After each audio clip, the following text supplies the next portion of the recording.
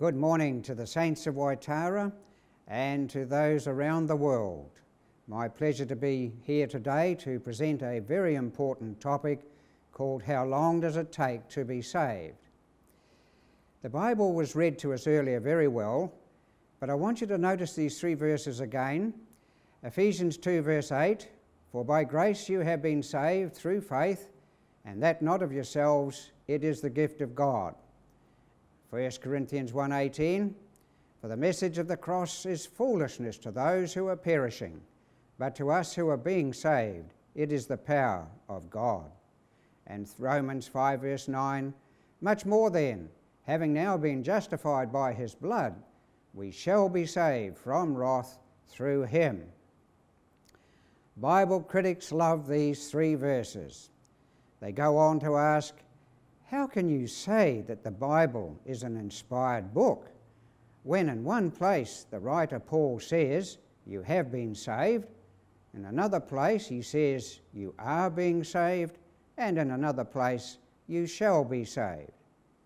These Bible critics then say that either Paul was having a bad day or the Bible is simply full of contradictions, and therefore the Bible cannot be trusted and cannot be inspired. What is the answer to this dilemma?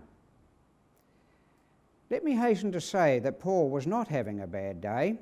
He knew exactly what he was writing about, as we shall see. Notice the tense of the words that Paul used. You have the past tense, the present tense, and the future tense.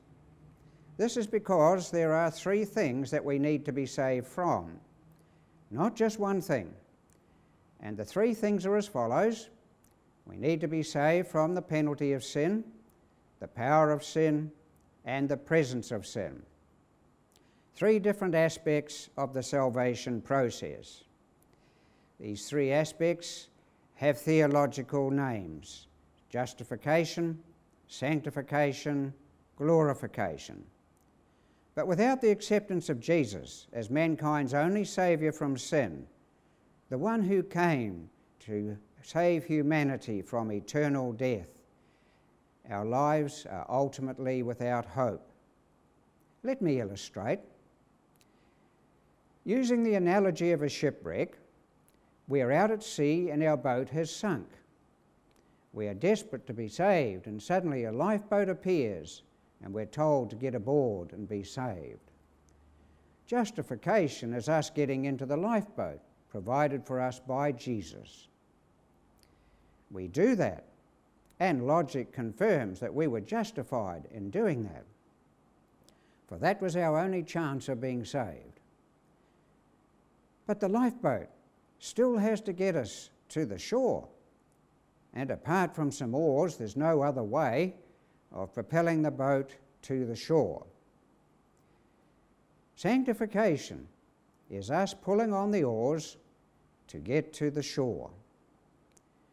Jesus is the pilot who owns the boat called salvation, and he knows the way and how to get us to our destination.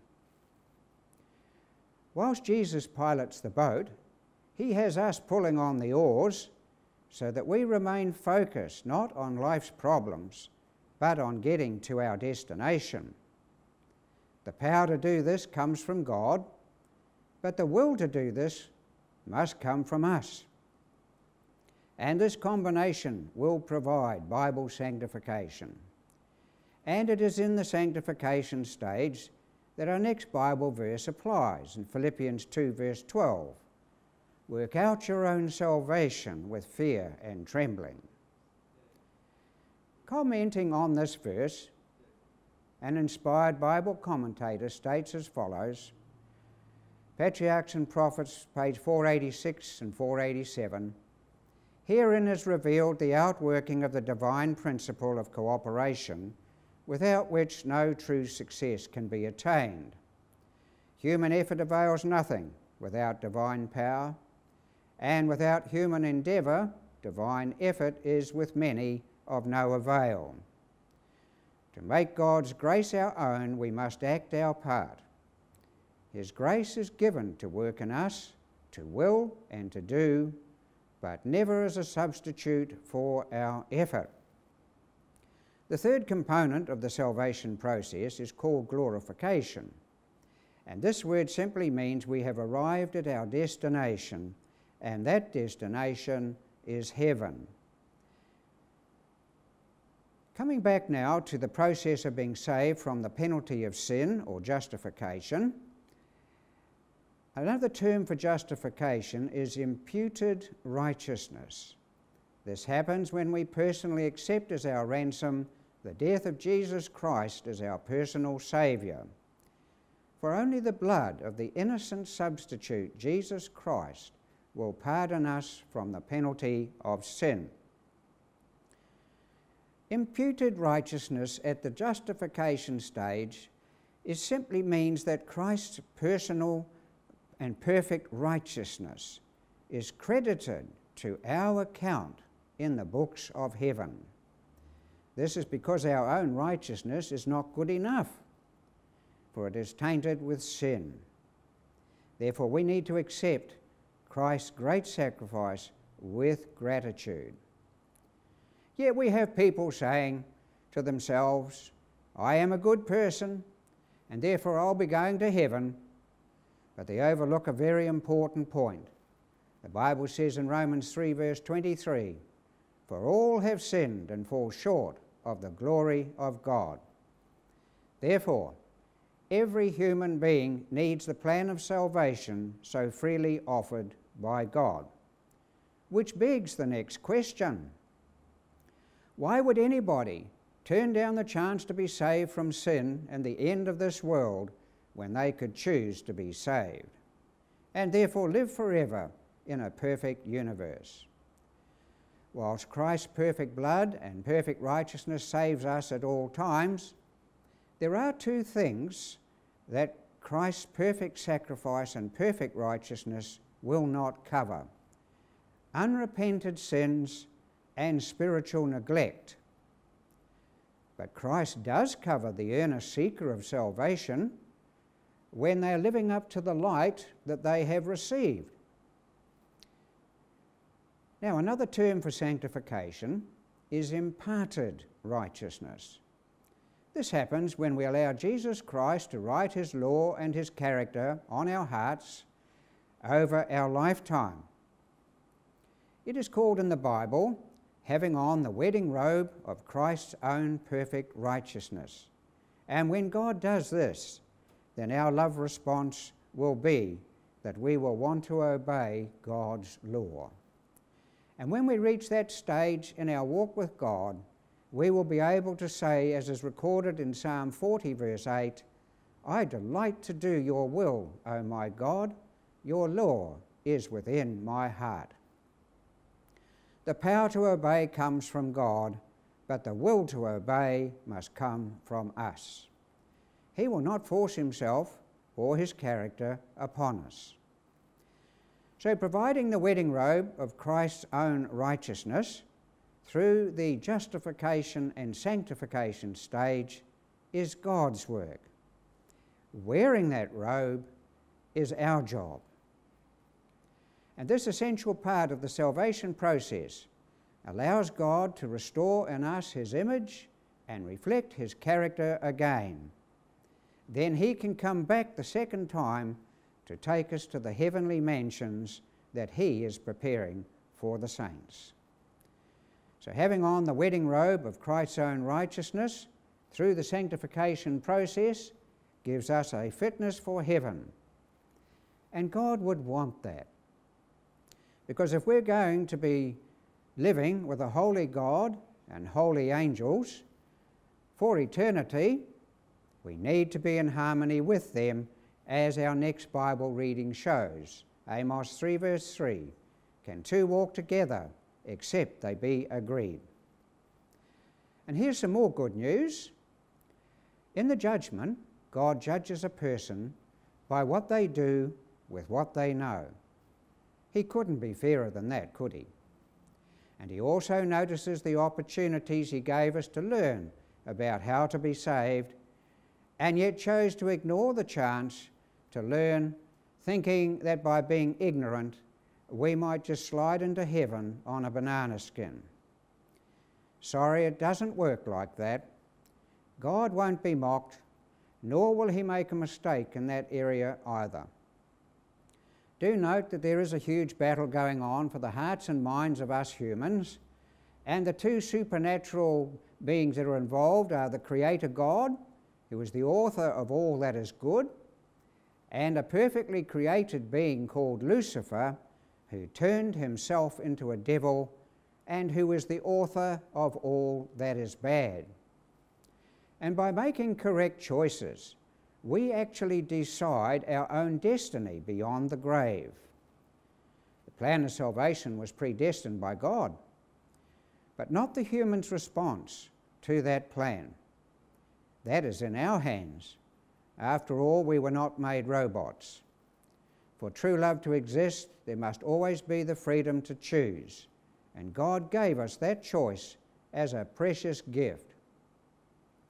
Therefore, if God does the saving and we do the choosing, then this is not the time to sit on the fence as if there is some value in being neutral.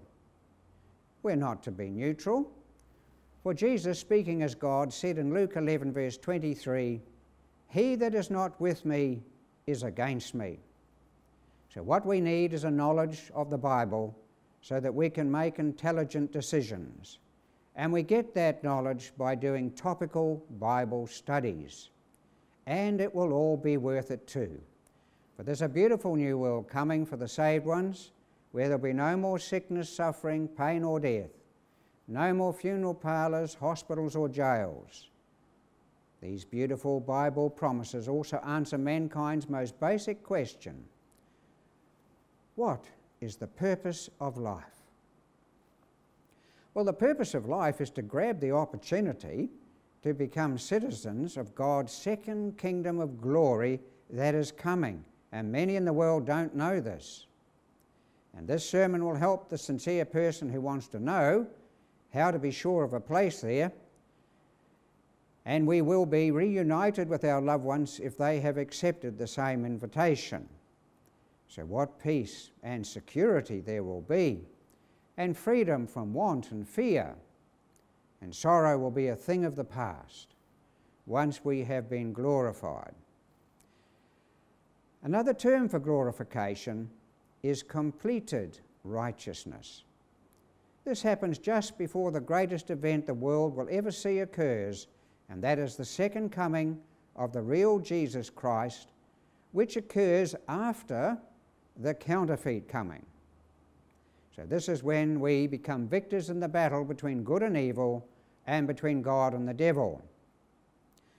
Thus, in the eyes of the unfallen angels in heaven, the saved ones are the wise ones, but the ungodly and the unsaved ones are deemed by those who've received eternal life as being the unwise ones. So a major discovery has been made. The plan of salvation designed by God before sin ever entered the world envisages a complete restoration of man back into the image of God as originally Adam was made. For Revelation 22 verse 11 tells us that God will have a holy people on this planet Earth before Jesus returns. Here it is: "He that is unjust, let him be unjust still, and he which is filthy, let him be filthy still. And he that is righteous, let him be righteous still. And he that is holy, let him be holy still." So once the unfallen angels in heaven see that the saints on earth have been made holy by God, then they also have the assurance that sin will not appear a second time ever again. And so God has books in heaven for the benefit of his holy created beings. For he doesn't need books for himself, due to him knowing all things. Here are some of the books that the Bible tells us about. Exodus 32 verse 33, God has the names of all who claim to belong to him in a book in heaven. Daniel 7 verse 10, the book of judgment. Malachi 3 verse 16, the book of remembrance. Revelation 17 verse 8, the book of life. So now that we realise that God has instituted a threefold plan of salvation, what aspect is affected by the three parts of salvation? Well, the Ephesians 2 verses 5 and 8 column is dealing with the record of sin in heaven, whereas the 1 Corinthians 1:18 column is concerned with whether we have on the robe of Christ's perfect righteousness here on planet Earth. And the Romans 5 verse 9 column deals with the fact that the sinful nature that we were born with, that's when it's removed, thus leaving us with the divine nature that God gave us when we became born-again Christians. And then our imperfect human bodies become changed instantly by God into perfect human bodies. Consider for a moment the change that happens to a caterpillar in its cocoon. Just when the caterpillar thought its life was over, it became a beautiful butterfly. Just so, if any of us find ourselves staring down the tunnel of death and thinking that our life is over, then providing we've joined God's first kingdom of grace here on earth before we die, we will be resurrected, not as a butterfly, for that would be reincarnation, which God's Bible does not teach.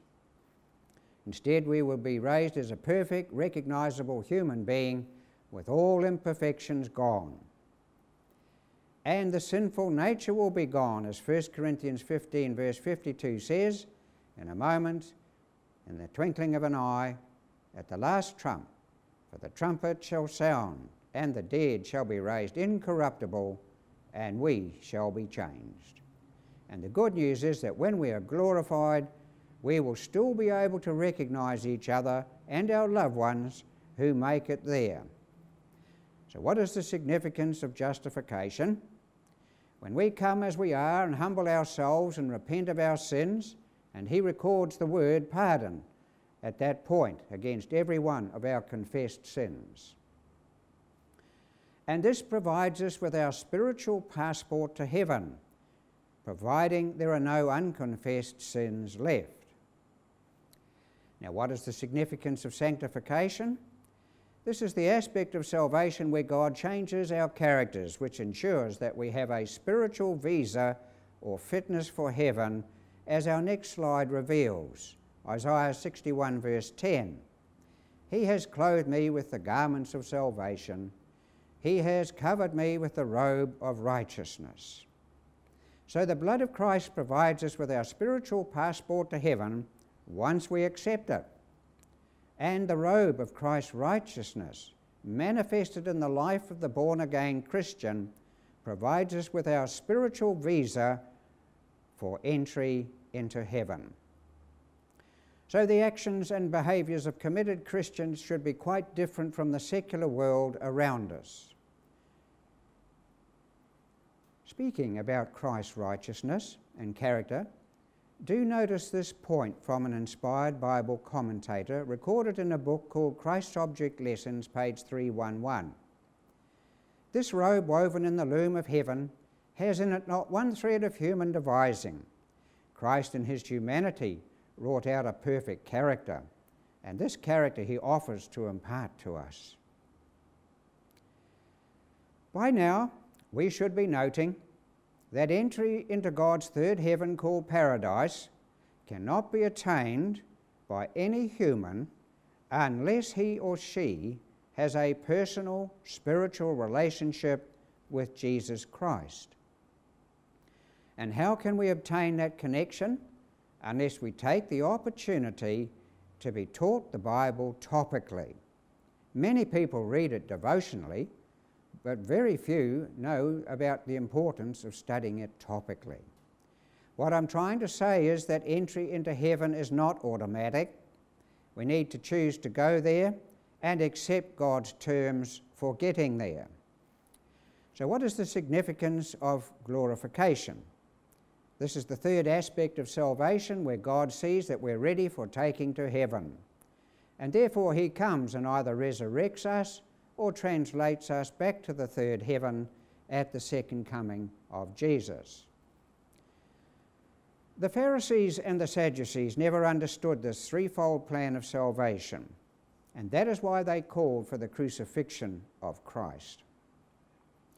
They were looking for a coming king to overthrow the Romans and did not understand that he must first come as our ransom by dying on the cross at Calvary. And then secondly, to be our high priest in the heavenly sanctuary, ministering his shed blood on behalf of sinners. And thirdly, only after that could he then come back as the King of Kings and Lord of Lords. And modern-day Sunday-keeping Christians also seem to fail to understand the threefold plan of salvation and the importance of having God's spiritual visa, which is obedience to God's 10 commandments. And therefore they do not seem to know that the righteousness supplied by Christ is to become our righteousness in the daily activities of life. We will now see in our next 3 Bible verses how commandment keeping at the second stage of salvation, called sanctification, and not the first stage of salvation, called justification, is directly linked to how God perfects his love in his people. 1 John 2 verse 3, and hereby we do know that we know him if we keep his commandments.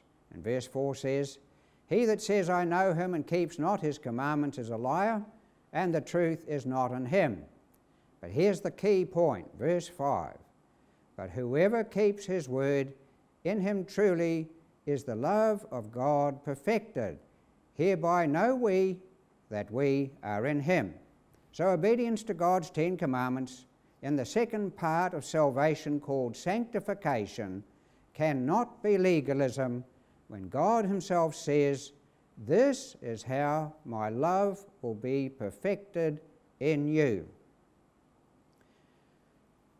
But is there a way that I could become a legalist?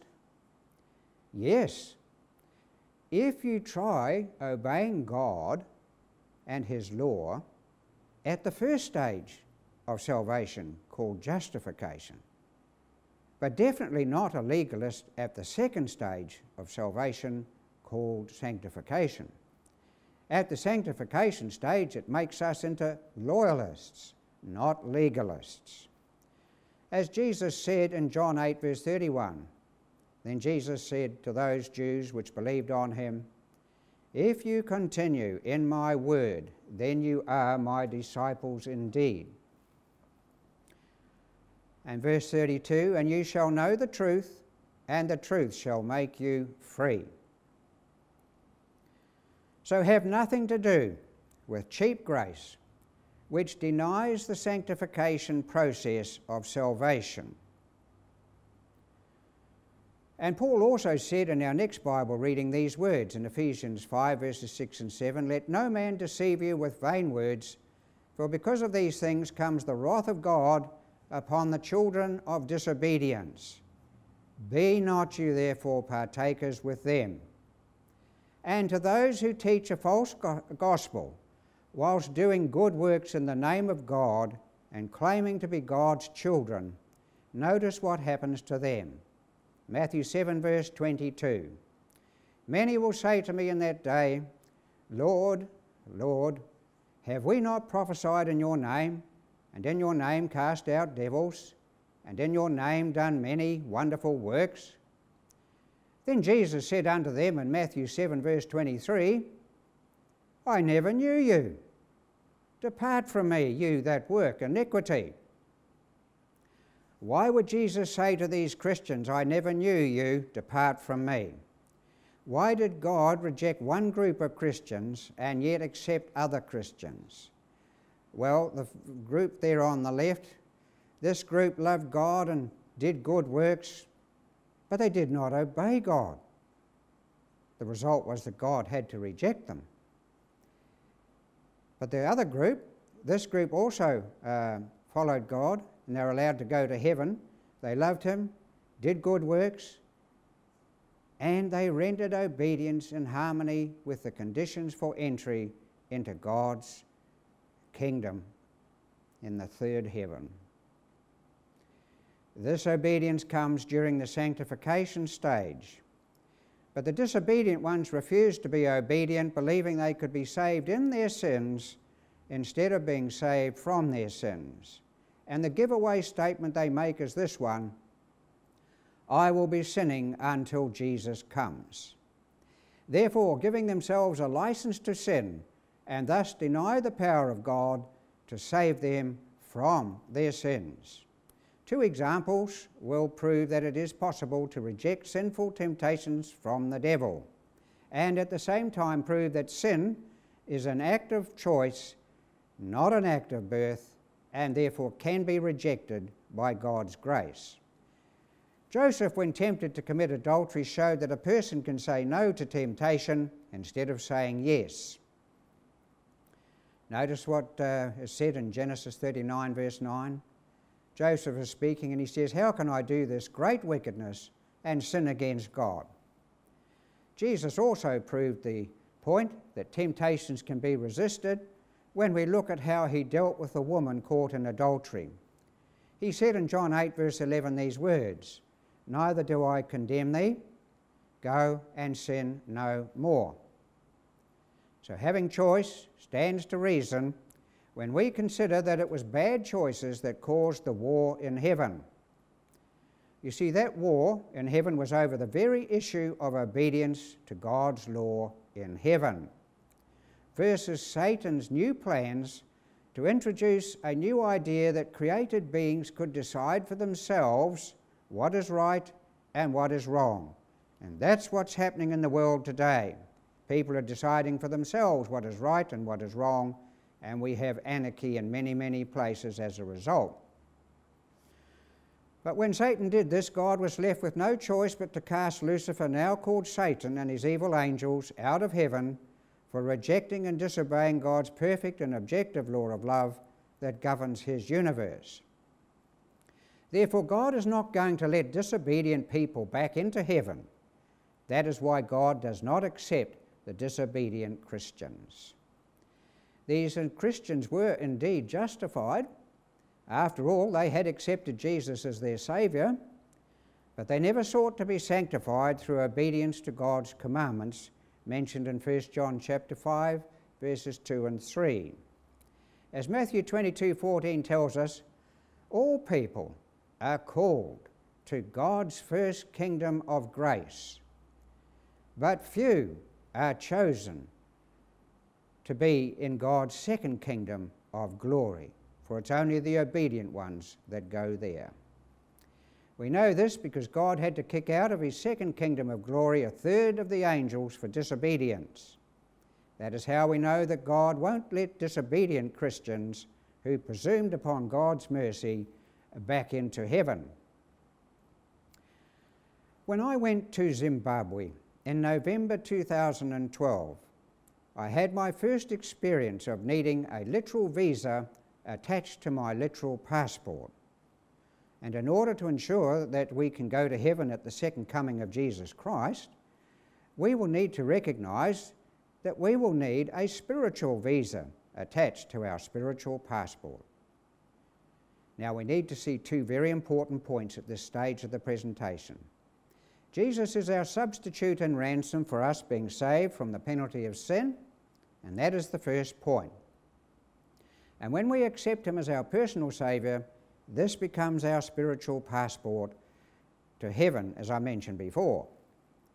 Christ imputes or credits his perfect character to our account at the time when we come just as we are to God repentantly for a pardon. And this is what the Ephesians vertical column is all about. But in the 1 Corinthians vertical column, Jesus is our example for how to be saved from the power of sin, and that is the second point. He is not our substitute for sanctification. He is our example. To say he is our substitute here is to replace Christ's good theology with man's new but bad theology. For this is when Christ imparts that righteousness to us during our lifetime, which enables us to love him and keep his commandments, which provides us with a spiritual visa for heaven. Too many Christians today are being taught that Christ is our substitute for sanctification instead of being taught that Christ is our example.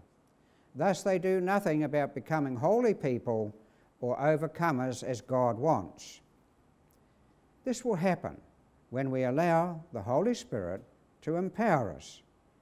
This is important, as we will see when we read our next Bible verse, Revelation 3 verse 5. He that overcomes, the same shall be clothed in white raiment, and I will not blot out his name from the book of life, but I will confess his name before my Father and his angels. So there is the evidence that overcoming sin is an essential part of being saved if we want to keep our names in God's book of life and be saved into God's second kingdom of glory. Therefore, sanctification is not just a lovely way of saying to God, "Thank you for justifying me," as if joining God's first kingdom of grace was the only part of the salvation process.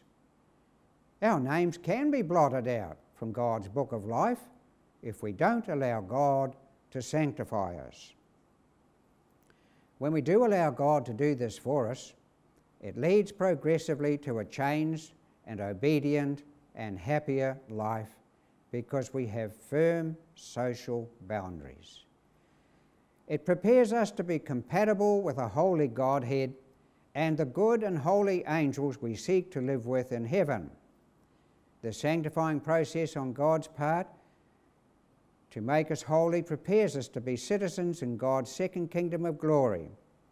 Therefore, if our names can be taken out of God's book of life, the doctrine called once saved, always saved must be wrong. Now, another important point needs to be well and truly noted. All Christians accept that God's love is unconditional, but unconditional love is not the same as unconditional approval. For God's plan of salvation has conditions. And the conditions of salvation are identical in both the Old Testament and the New Testament. So what are the conditions? Exodus 19 verses 5 and 6 in the Old Testament. Now therefore, if you will indeed obey my voice and keep my covenant, then you shall be a special treasure to me above all people, for all the earth is mine. That is the first condition for the sanctification process. But it is only to happen after we have chosen to accept the sacrifice of Christ and become a disciple or follower of Christ. We then allow Christ's righteousness to become our righteousness through obedience to God's commandments. I stress that the conditions of the covenant are met during the sanctification process, not the justification stage. Here is the second condition, Exodus 20 verse 6, but showing mercy unto thousands of them that love me and keep my commandments. That's conditional salvation. Here's the third condition for total salvation, but this time from the New Testament, Hebrews 8 verse 10. For this is the covenant that I will make, says the Lord. I will put my laws into their mind and write them in their hearts. It goes on, it says, I will be to them a God, and they shall be unto me a people. And the fourth condition also from the New Testament is Hebrews 12:14. Follow peace with all men and holiness, without which no man shall see the Lord. And it's in the sanctification stage that God does the sanctifying and thereby makes us holy if we cooperate with him, as our next verse says, Leviticus 20 verse 8, I am the Lord who makes you holy. So if they miss out on eternal life by failing to make these right choices, then they will have no one to blame but themselves. They'll be destroyed eternally, and that is so sad. So now we come to the question we've been wanting to answer. How long does it take to be saved? Well, it only takes a moment to be saved from the penalty of sin. The moment we accept Jesus as our Saviour in a repentant and sincere way, as 1 John 1 verse 9 says, if we confess our sins, he is faithful and just to forgive us our sins. Well, how long does it take to be saved from the power of sin? The answer is that it takes a lifetime to be saved from the power of sin. Why a lifetime? Because Satan continues to tempt us to sin right up until we die. But here is some good counsel. Never become discouraged if we stumble in our walk with God or forget to do what He wants us to do. The battle for the hearts and minds of humans is concerned with loyalty towards or rebellion against the Creator God of the universe. It's not concerned about the occasional stumble or fall, for the Bible says that the righteous ones will stumble, and that's recorded in Proverbs 24 verse 16. For a just man falls 7 times and rises up again. But God will always be there to pick up and encourage the stumbling ones, and He'll do more than that, for He promises to cleanse us from all unrighteousness, as 1 John 1 verse 9 says. So God is the one who'll help us become the person He wants us to be if we let Him, so that heaven will be a safe place that we will love to be in. Finally, how long does it take to be saved from the presence of sin? It only takes a moment at the second coming, in the twinkling of an eye, as we read before in 1 Corinthians 15 verse 52. So with this understanding that we need to be saved from 3 things: the penalty of sin, which is the work of a moment; the power of sin, which is the work of a lifetime; and the presence of sin, which only takes a moment, we now have the complete plan of salvation. A comprehensive plan that ensures that God is then able to get rid of sin, sickness, suffering, pain and death permanently. All evil things that Satan has inflicted on the people of the world, so that God will get the blame. Now, are there any signs that would tell us that we have been, are being, and shall be saved from these 3 things? Yes, there are. The sign that tells us we're saved from the penalty of sin is baptism by immersion. Jesus is our example in this matter. Picture 1 is the stage where we've agreed to get into the water and be baptized as Jesus requires. Picture 2 has us going right under the water for about 2 seconds, symbolizing death and burial to the old ways of life. Picture 3 and 4 symbolizes resurrection to a new way of life. Sprinkling of water over a baby or an adult does not convey that message. Therefore, being baptized in the correct manner is very important. But it is very worthy to have a dedication service for a baby to have God's care and Christian upbringing, which is why we encourage Christian parents to dedicate themselves and their babies to God and keeping and His care at a special dedication service. But that is not baptism. Well, now back to our chart. Is there a sign that we're being saved from the power of sin? The Bible says there is. It's the keeping of the 7th-day Sabbath holy as God commanded. That is because the 7th-day Sabbath commandment is the only commandment that contains the authority of God to give us His law. And it takes dedicated men and women to swim against the tide of current world opinion and religious traditions and practices. But that's what it takes in order to keep the 7th day holy. That God made holy back in the Garden of Eden 2,200 years before there was a Jew on planet Earth. For God said in Ezekiel chapter 20 verse 12 that this would be His sign that we are being sanctified and thus being saved from the power of sin.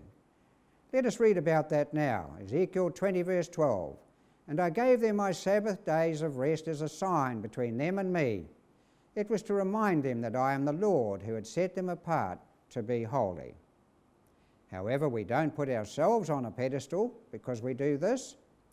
Instead, it is God who has put all 7th-day Sabbath keepers there. And when we obey God's 10 commandments in the sanctification stage, something amazing happens. We read it before. What does it say? But whoso keeps His word, in him verily is the love of God perfected. Hereby know we that we are in Him. So God helping us to obey the 10 commandment law is how God is perfecting his love in us, as this Bible verse said. And as a result, we will become very different and happier people. So don't let anybody tell you that if we obey God's 10 commandments that we are a legalist.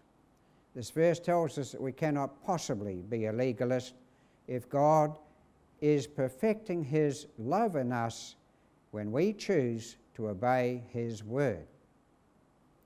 In fact, it means we are loyalists, as I mentioned before, not legalists. Jesus resting in the tomb on the seventh-day Sabbath also proves which day is the seventh-day Sabbath. Well, everybody knows that Christ died on Friday, because we get Friday off every time there's an Easter service every year. Christ rested in the tomb on the Sabbath day, which is the Saturday, and then he rose from the tomb on the Sunday, as Luke says, for it was the first day of the week. And so the keeping of the seventh-day Sabbath of God is important to him, and as we grow in grace, it needs to become increasingly important to us. So important, in fact, that he wrote it onto the tables of stone called the 10 Commandments.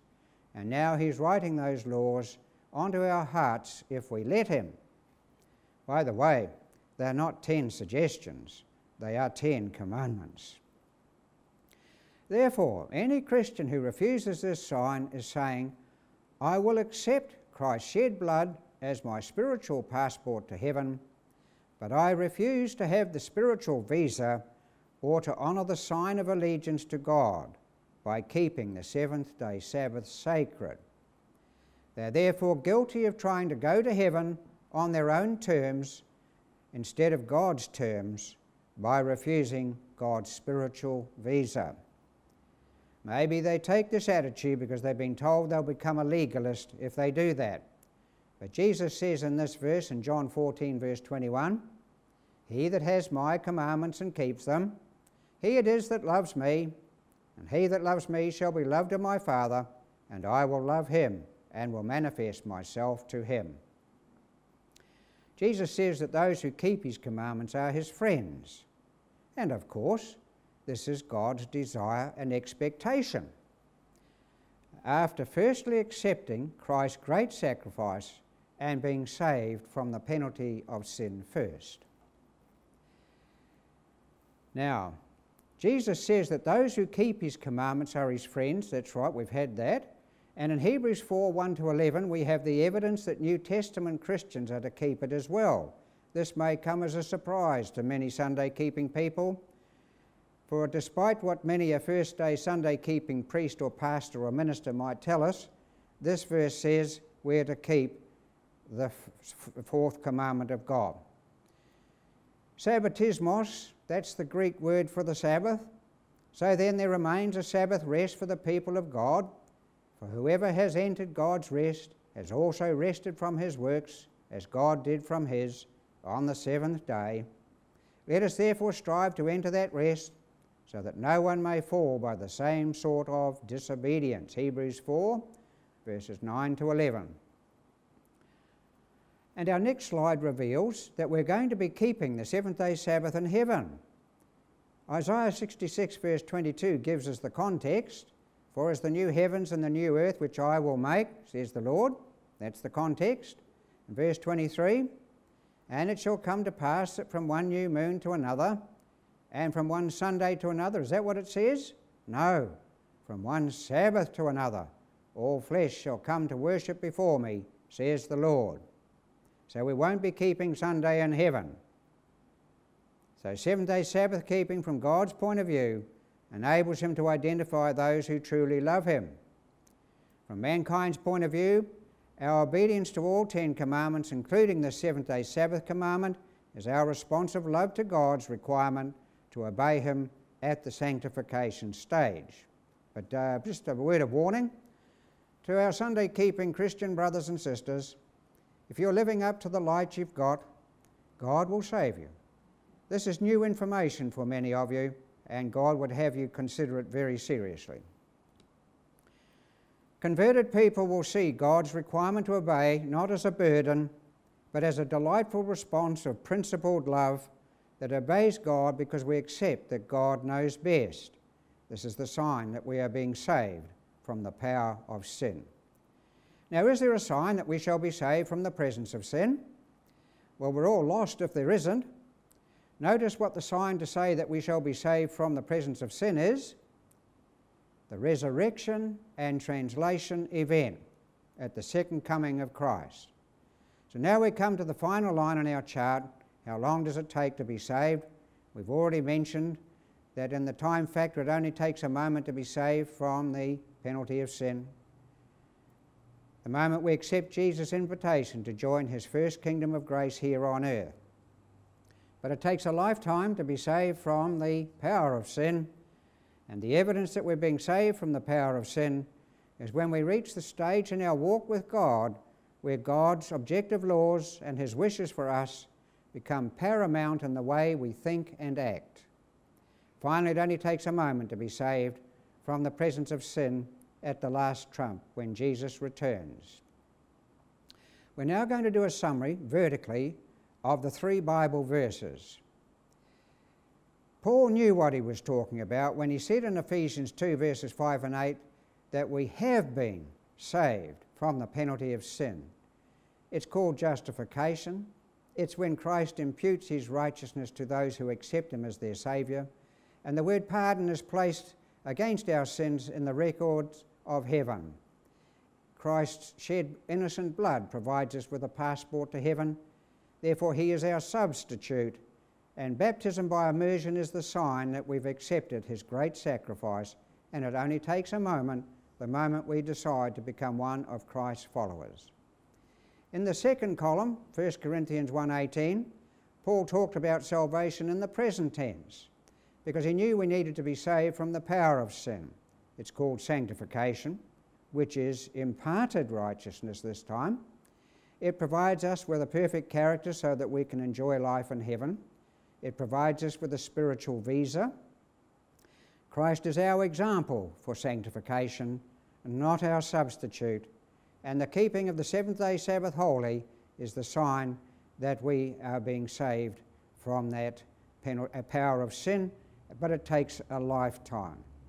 Finally, in Romans 5 verse 9, Paul knew that there was a salvation process involving the future, whereby we are to be saved from the presence of sin. It's called glorification or completed righteousness. Our sinful natures are then removed, the saints are ready for heaven, and the resurrection and translation event is what takes them there, and that only takes a moment in the twinkling of an eye.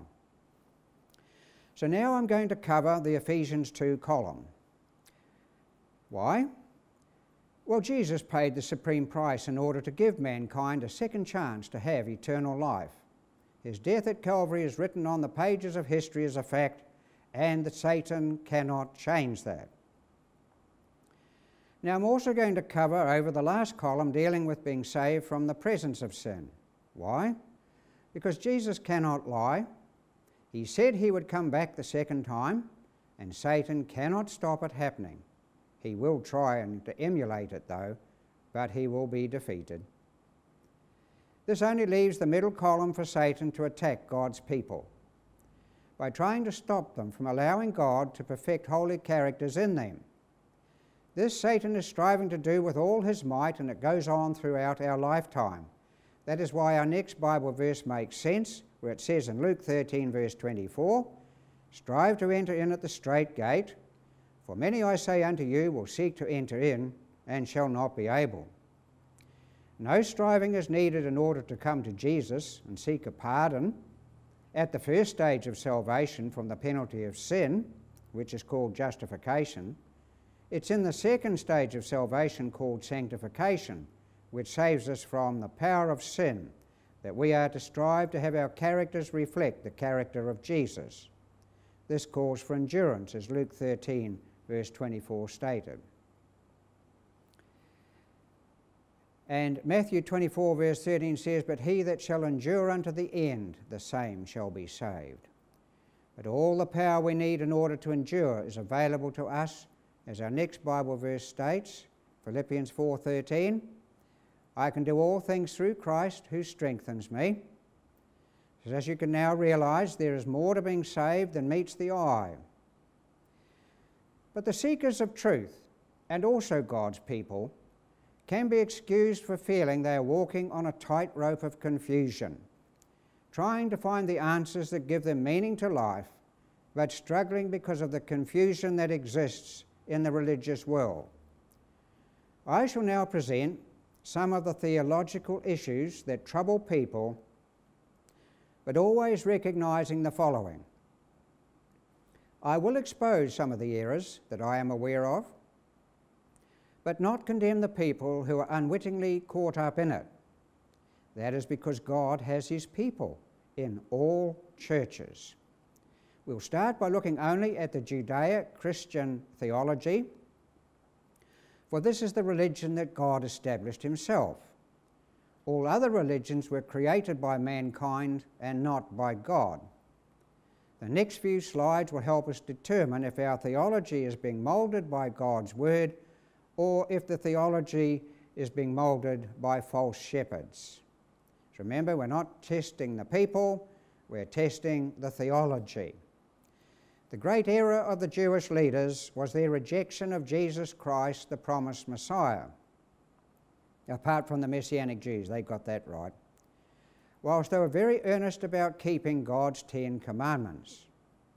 So for the Jews who've rejected Jesus Christ, they've only got 50% of their theology correct. But it's not only the Jewish leaders that have a theology problem. The leaders of the Sunday branch of Christianity have also created huge theological problems. I know, because I have been a Baptist, a Presbyterian, a Roman Catholic. The great theological error of many current worldwide Christian leaders is the opposite. They fully accept Jesus Christ as the Messiah, but they reject God's 10 commandments by saying they were nailed to the cross. So they got the first half of the spiritual equation right, so we'll give their theology a 50% pass mark also. But some branches of Christianity have created another problem. They fully accept Jesus Christ as the Messiah, but they teach that a Christian only needs to keep 9 of God's 10 commandments and ignore the Sabbath commandment. They got the first part right, didn't they? And they almost got it right with the second part.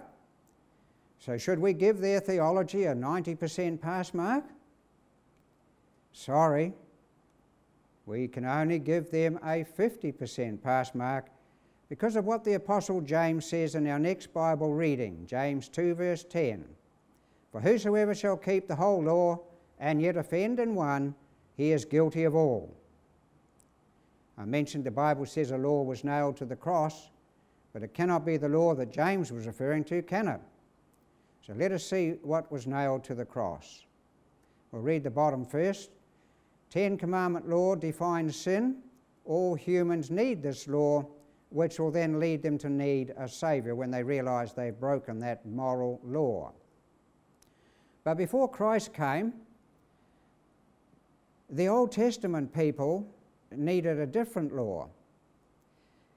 It's the Mosaic law, designed to show them how God would provide a Saviour, typified by the slaying of an innocent, spotless lamb. Thus it was the law of God, law of Moses, contained in ordinances that was nailed to the cross, not God's moral 10 commandments. And within those 10 commandments, of course, you have the need to keep the seventh-day Sabbath. This is why Jesus said, the truth shall set you free, not error, for error will not save anybody. And that is why the Seventh-day Adventist Church is such an important Christian church, because it has the combination right. Thus, this church gets a 100% pass mark for its theology. Because we teach the correct definition of sin, which is the breaking of any of the 10 commandments of God, and we teach that Jesus Christ is the promised Messiah mentioned way back in the Old Testament times, 3,500 years ago. Sin is mankind's problem. Christ is mankind's solution. So let me tell you about this marvellous Saviour, Jesus Christ, who will save us from our sins if we let him. The greatest man in history is Jesus. He had no servants, yet they called him Master. He had no degree, yet they called him teacher. He had no medicines, yet they called him healer. He had no army, yet kings feared him. He won no military battles, yet he conquered the world. He committed no crime, yet they crucified him. He was buried in a tomb, yet he lives today. And here's a beautiful promise that God gives to those who want to live with him. He said in Jeremiah 29 verse 11, "For I know the plans I have for you, declares the Lord, plans to prosper you and not to harm you, plans to give you hope and a future." And what a future awaits the faithful saints, living in a free mansion made by none other than Jesus Christ. The choice is ours, and our eternal destiny hangs on the choices we make. So why not make that choice today to accept Jesus Christ as your personal Saviour? He awaits your decision. And if you pray to God, the Holy Spirit, to help you understand the Bible, you will be starting on a very worthwhile journey to come close to God. May God bless us all today and always, is my prayer in Jesus' name. Amen.